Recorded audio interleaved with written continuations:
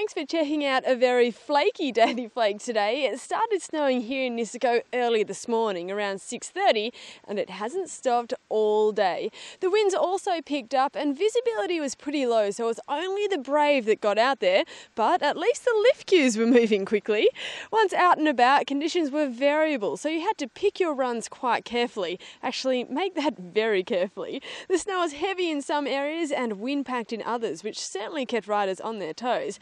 Temperatures were down to -8 at the top of the mountain and -2 in the village. We are still waiting on the backcountry gates to open, but hopefully this storm will give us enough cover to get out there safely. Around the other resorts, thanks to snowinsurance.com.au, and it was a sunny morning at Hakuba, a snowy one at Nozawa Onsen, and Shiga Kogen was somewhere in between. Further snowfalls are forecast for Nozawa, and they are expecting a heavier dump around New Year's. It was a windy one at Zao Onsen, but those who took the plunge were rewarded with good skiing and boarding conditions.